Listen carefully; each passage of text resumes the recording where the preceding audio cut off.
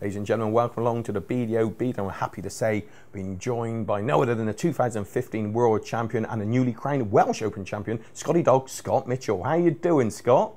Very well, sir. Thank you very much. I tell you what, you've had a busy weekend at the World Darts Trophy. Some lovely darts thrown there. You didn't obviously get through to the, to make the final, but was you happy with your performance?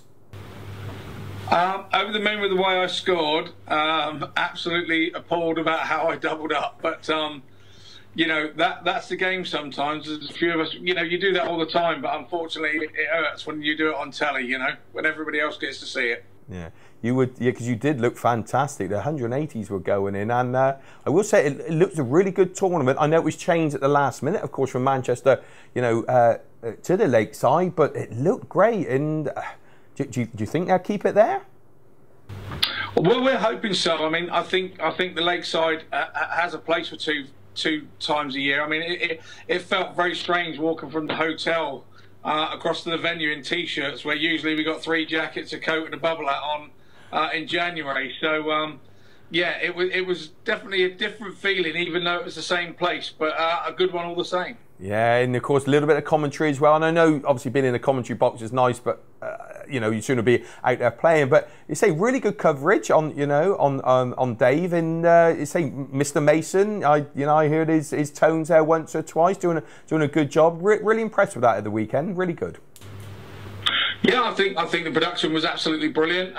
It was all new to the production company, and I think they sort of just went at it with new ideas and a new outlook to how they wanted it to look, and using a few familiar faces and for the dart people, and I think it worked. I watched some of it back in the hotel, and I was impressed. And obviously with the social media sort of posts and things, it seems very positive today.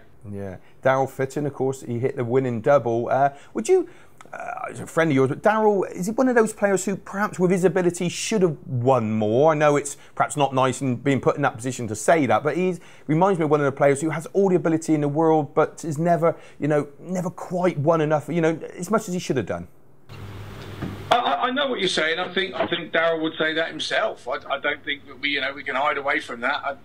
He's been around a long time, and you are in purple patches in your career, and you go in and out and in and out. And yeah, I would say that he's always had that ability there, and we all know. I mean, it showed with me the other night. I had the scoring power, and I feel that that's one that's got away because I was playing so well, and I'm sure that he feels that he's had that a few times in his career as well. So, but I thought he played amazing and was thoroughly deserving of the win. He was just so good in that final.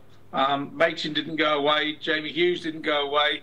He had to dig in on all his experience, and he came through it. And I think he is a fan's favourite at the BDO and all across darts, I think. And I don't think there'll be anybody that's upset that he won it. No, and say a qualifier, Peter Machin in the final, qualifier from Australia. I tell you what, that says everything about darts, doesn't it? These sort of stories. It's nice, isn't it? That the players who maybe one or two of the fans are not that familiar with think, hey, it's open to anyone. Pick up your darts, enter these tournaments, and there's a chance, isn't there? Well, we saw the same with Craig Caldwell, didn't we, at Lakeside when I played him? He's banging in a 93 average, and I'm just hanging on for grim death to get near him. So, they're down there. They're down there in the Southern Hemisphere. These players are around, and we just don't get to see them. But lucky with the way that the new BDO system works with these regional tables, we're getting to get these people over. Your Jeff Smiths, your Jim Widmeyers, and Larry Butler back at the World Masters. It's just great for the sport and great for the BDO, really. Yeah. You mentioned average. What about Lisa Ashton, obviously collecting the ladies, beating Dita in the final, but in the quarter-final, I think, a 98.84 average? This is just ridiculous, isn't it? Well, I'm pleased she was playing Corinne Hammond and not me. That was what I was thinking at the time, while those 60s were absolutely flying in. I just absolutely amazing. Obviously a record average at Lakeside, and it just goes to show that the ladies' darts is really good at the moment.